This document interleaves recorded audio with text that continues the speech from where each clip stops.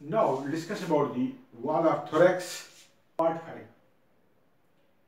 In part 4, you have seen this is posterior intercostal artery which arises from the thoracic aorta, and these are the branches of this posterior intercostal artery.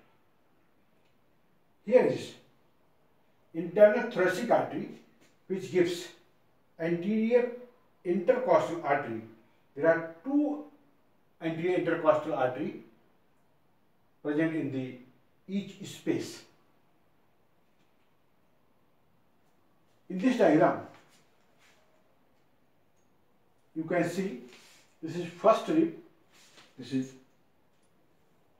first, second, third, fourth, fifth, sixth, 7th, 8th, 9th, 10th rib. This is scalenus anterior muscle. This is scalenus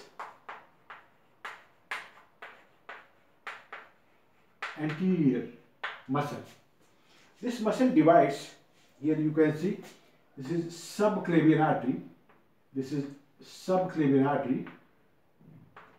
This subclavian artery is divided into three parts: first, second, and third part by scalenus anterior muscle. The first part gives branch which descends downward deep to first costal cartilage, then second, and deep to third.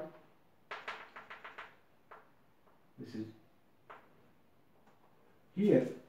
You can see this is first intercostal space, second, third, fourth, fifth, sixth intercostal space. This internal thoracic artery in sixth intercostal space divides into two branches. This is musculophrenic artery and this is superior epigastric artery. This is superior epigastric artery.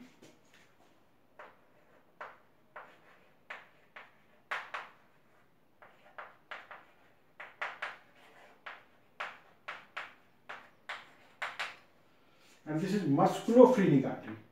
This artery is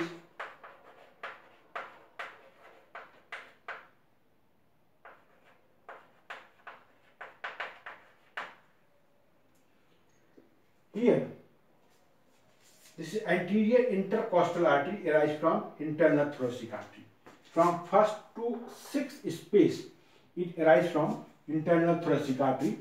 So each space has two arteries.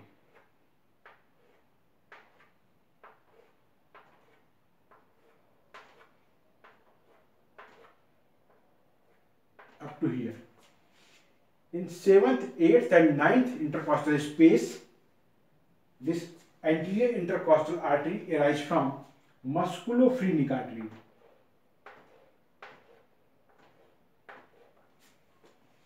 So from here to here, from 7th to 9th space, 7th to 9th intercostal space, anterior intercostal artery arises from musculophrenic artery, and from first to sixth intercostal space it arises from the internal thoracic artery. Internal thoracic artery gives another branches also. Here it gives numerous mediastinal branches.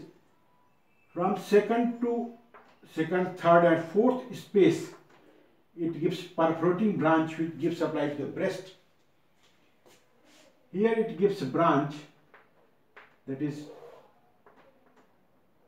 pericardiophrenik artery. This is pericardiophrenik artery. So these are numerous branches of the internal thoracic artery, and here you have seen this anterior intercostal artery arises from internal thoracic artery in upper six spaces. Then from 7th to 9th space, it arises from musculophrenic artery, and below, that means in 10th and 11th space, there is no anterior intercostal artery.